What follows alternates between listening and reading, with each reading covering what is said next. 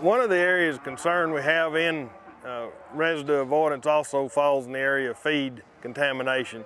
Although feed contamination is a very rare occurrence on beef cattle operations because we don't feed that much prepared feed to our animals, we do have to be concerned about the hay that we produce, whether or not there's any residues of herbicides that might have been applied to the pasture, pesticides used to treat insects on that pasture. So once again, it's the same requirements would it be if you were treating the animal directly.